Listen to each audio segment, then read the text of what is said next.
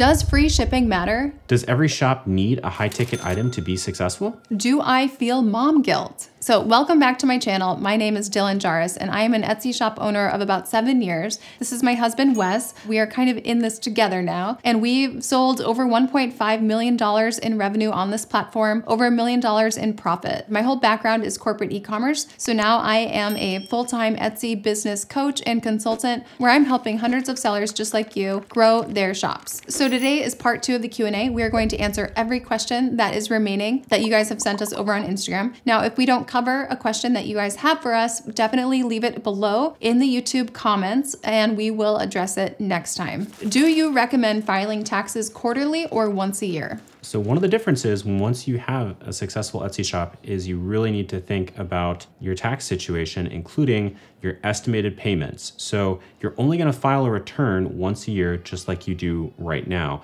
But as you begin to make more income on Etsy, you will have to file estimated taxes quarterly. I would definitely recommend talking to a CPA, figure out exactly how to set those up and how much you should be paying. If you don't do this, there will be a big rude awakening at the end of the year. Shoot, Graham's up.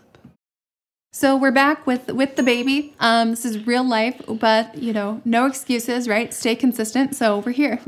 What is your advice for a new shop with interest in lots of product ideas, but unsure what products to start with? So what I would be doing right now is focusing more on the customer you want to sell to instead of the product itself. So instead of thinking about what do I sell? What is the product? What's going to be the winning market leader product? I would be thinking about, okay, whose money do I want to rely on for my income? And what are they already coming to Etsy for? And then do your customer market research versus your product market research first. What are the 5 things you wish you knew before you started your Etsy business? Number 1 is that you don't have to do everything, that you can definitely hire things out, get some production partners involved, and that if you're not an artist, it really doesn't make a difference in how much money you can make on this platform. The second thing would be that there are shortcuts and things you can do to save time, whether that be making investments in different tools, learning different skill sets, and also by learning from other people. I also didn't realize how lucrative the supplies category would be when I first started on Etsy, but I soon found that out.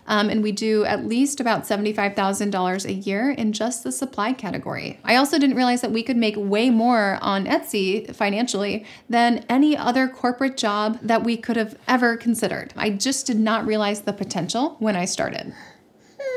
I also didn't realize when I started that it would become a family business. When we started, we were newly married. We didn't have kids yet, but now, you know, our kids are involved as much as they can be, you know, whether it be helping stack boxes or just, you know, simply making a mess of our inventory. They're really seeing this entrepreneurship firsthand and they're growing up with it. So they're learning that work ethic, which I think is really going to be a really big gift to them. Do you ever feel mom guilt while working full time? What do you think, Graham? The reason I don't is because, you know, with the amount of money that Etsy is bringing in for us, it's always been able to provide great childcare for our kids when I'm not with them. So I feel like I'm able to give them the best and I feel really good about that. I actually feel like I'm a better mom when I'm doing things that are not only with the kids, when I have other things going on. It makes me really cherish the time with them more, but I definitely don't take the time with them for granted. And I like that they see me working hard too. When they grow up and get married, I want them to find someone who is, you know, an equally hard worker, whether that be inside the home or outside the home, just someone who's driven. I hope they find someone like that. So I feel good about working full time because, you know, I feel like I'm still able to give them the best. How do you rank your priorities? Like everything in your life, how do they rank against each other? Wow, that's a deep question. So I'd say, you know, for us in our family, the first priority is, you know, our relationship with God. The second being our family and just supporting each other. A big way that we do that is in our work. And Dylan's always been extremely supportive of me when I've been on the boat and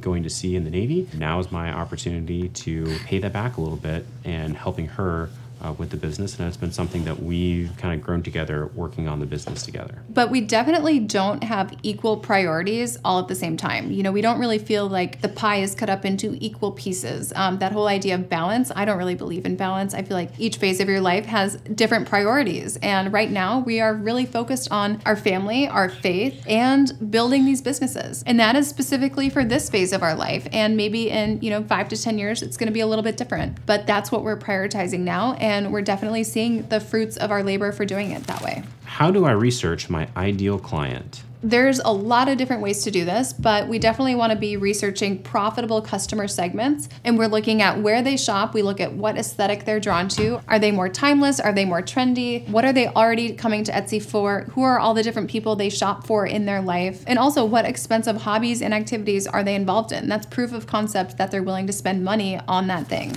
Should we just grow Etsy first, or should we sell on other platforms as well?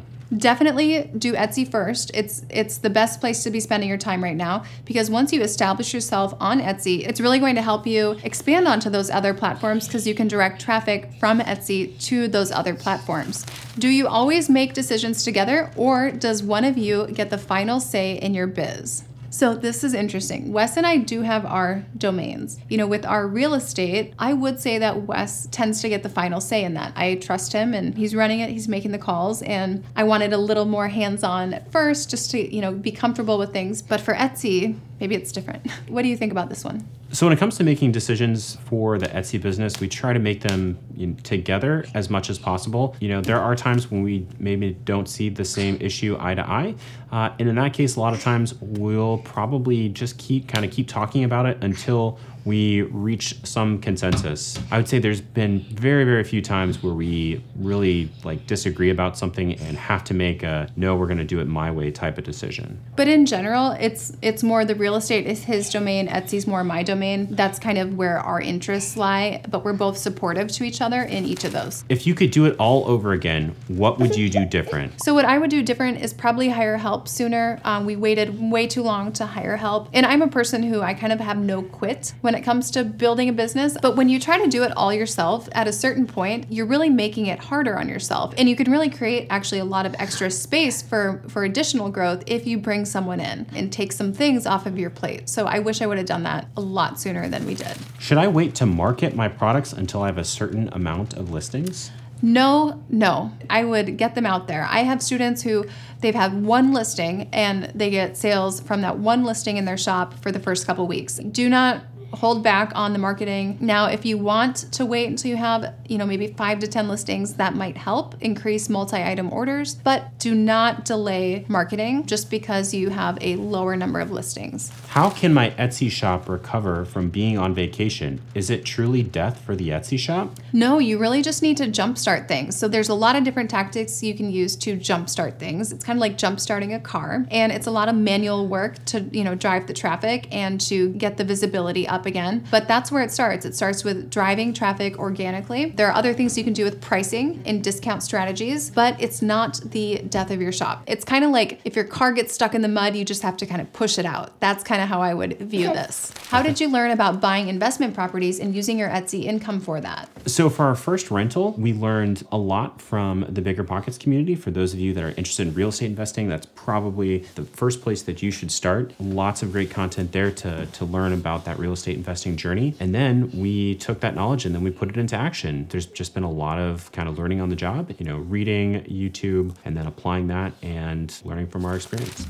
How much is your course? I have 2 options for my program right now. If you are interested, I also have different installment payment plan options for those. If you want to learn more about how those 2 options work, just reach out to me and I can go over what each one includes and the payment options for it.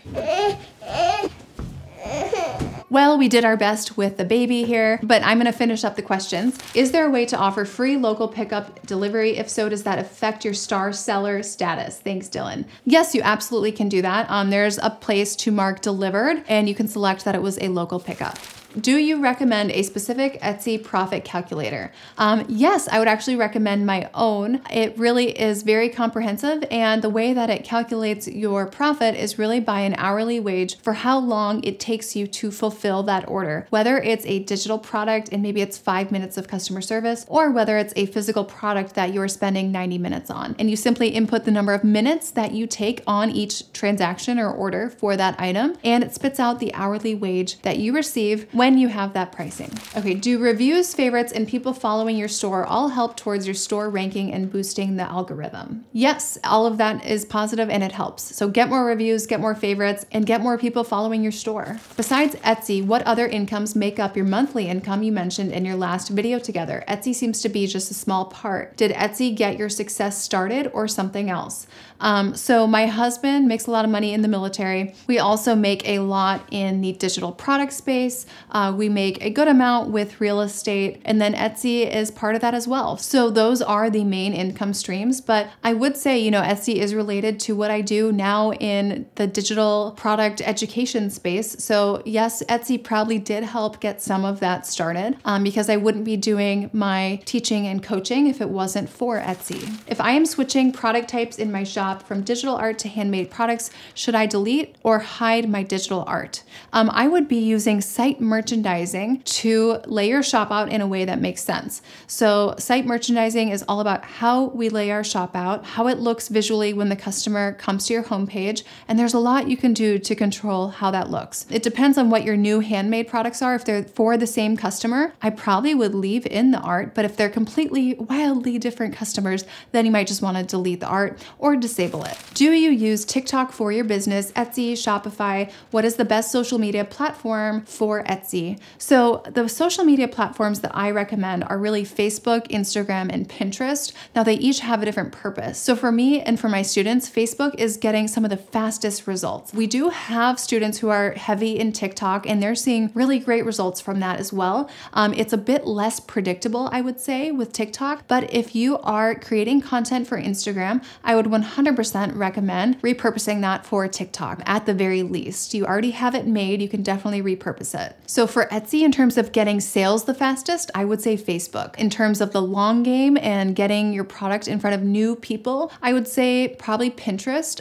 just for long-term traffic. That's really the long game. And then for nurturing your current customers, really it's Instagram. How long do you wait to see if the change in SEO works? So I would wait at least 3 to 4 weeks. I would not really be looking at your shop stats for any time period less than 3 weeks. Some people like to look at it on a daily basis or a weekly basis, and it's really, one, not always accurate enough. But if you do that, you will tend to get caught up in the daily ups and downs. If you're focusing too much on the day-to-day and your time horizon is not on the bigger picture, you're not going to be capturing and recognizing those changes in the overall trend. What is the best source for researching purchasing behaviors for the clientele you want to target? So for this, I would say Instagram and Etsy. How to handle bad reviews from very fussy customers. Make sure you always reply and always refer to things in the listing that maybe explain something about the item that they are complaining about. Your response to that bad review is really a response to future potential customers. So really keep that in mind. You want to handle it very professionally. You don't want to be snarky. You don't want to have an attitude about it. And you want to look like the level-headed one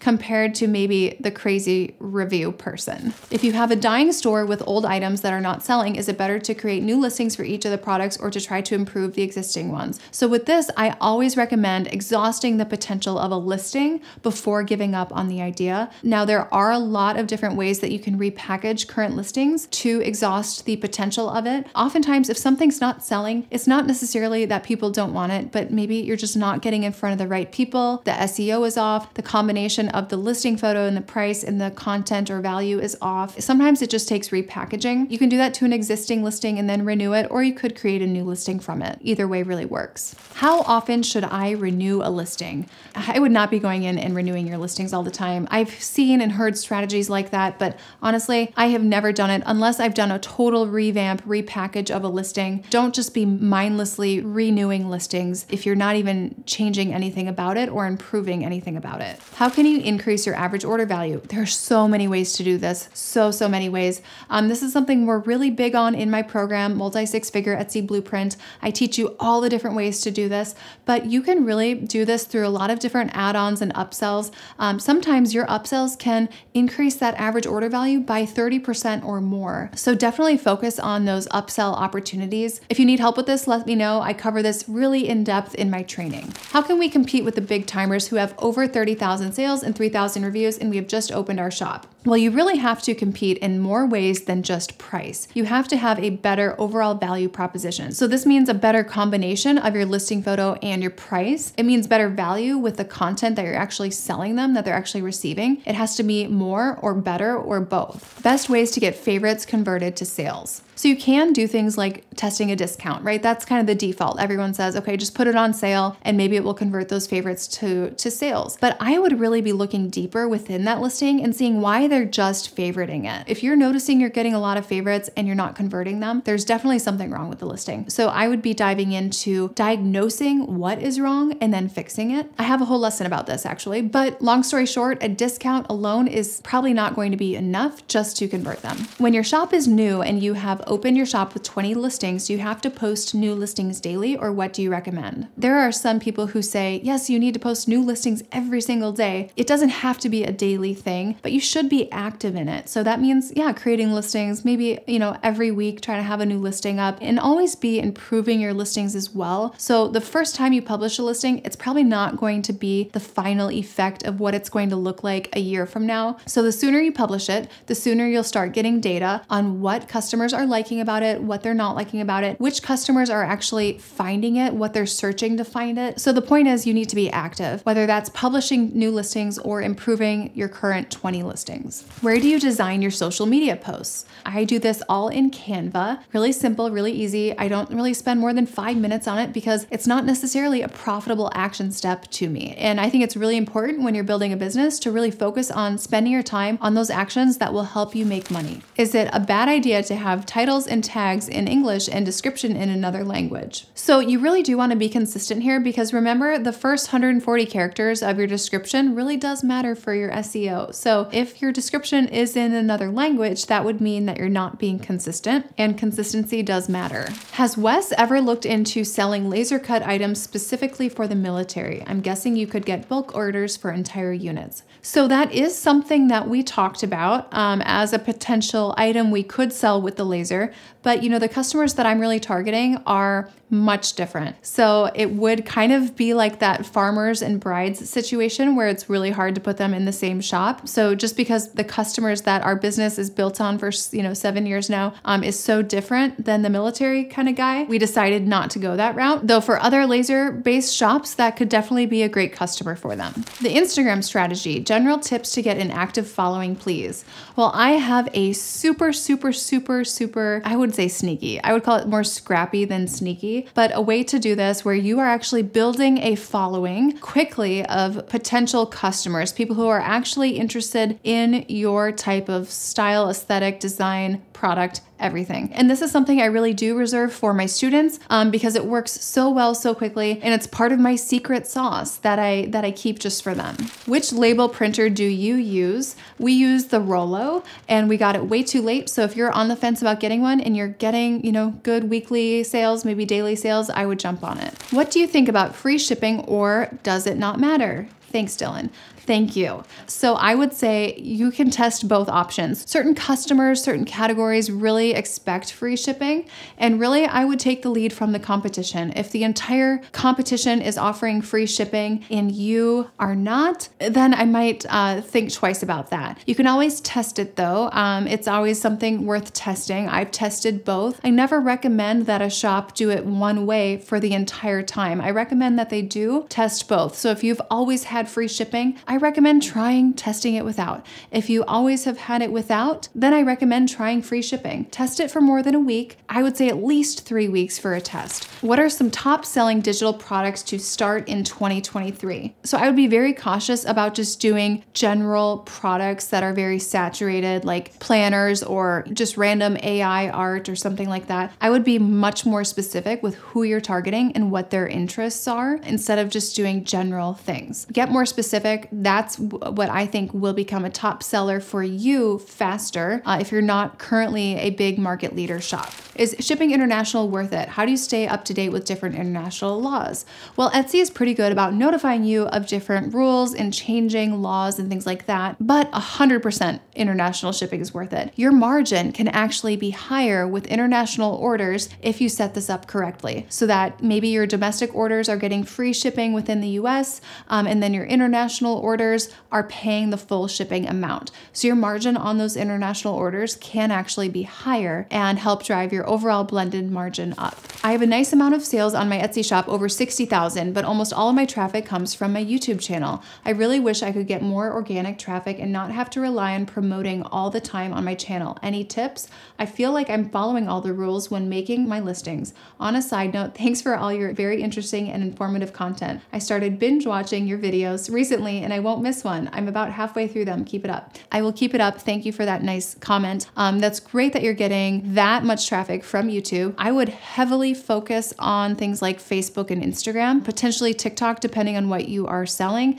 and obviously Pinterest. That's the long game, so you won't see the results immediately from that. But if you are getting that much traffic from YouTube, it kind of seems like your eggs might be all in one basket here for traffic. So I would diversify your efforts a little bit and focus on the Facebook strategy and then Pinterest and Instagram. Should you add a listing in another language, even dual language, in a single item listing in a USA shop? How does SEO work there? So your SEO needs to be consistent. So stick with one language in one listing. Don't be mixing languages. Depending on who your customers are, you could add a listing in another language, but I would ask yourself, would it be profitable to do that? Is that a profitable way to spend my time? Is there actually a big customer base who might not speak English, might not be searching in English, that would be a potential customer for me long term? Really consider that before you put all this time into creating duplicate listings. Think about who your customer is, where they are, and how they search. This is an interesting one. Dylan, you are one of the pioneers back in 2016, 2017 to find and make a high ticket item.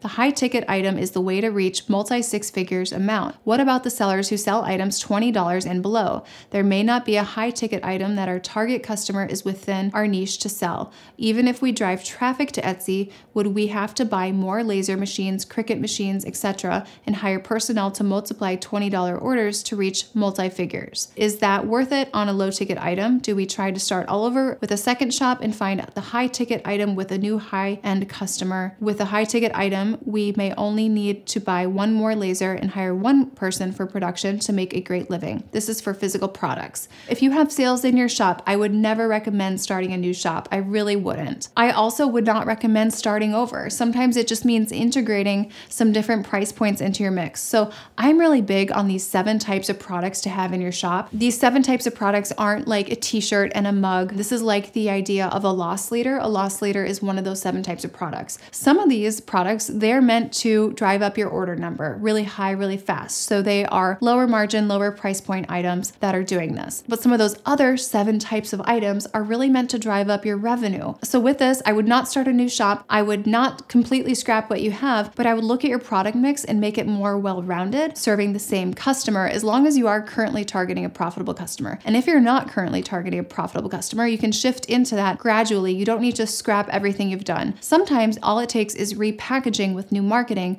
what you currently have in your shop to make it appealing to a profitable customer segment. So I wouldn't do anything drastic here, but I would start to make some shifts and changes in your product mix. So I hope you enjoyed the video. Please give it a thumbs up if you enjoyed seeing my husband and baby Graham here earlier. I really appreciate all the support you've given us. If you're interested in any one-on-one help, just reach out to me on Instagram at Jahraus. Otherwise, subscribe to the channel and I'll see you in the next video.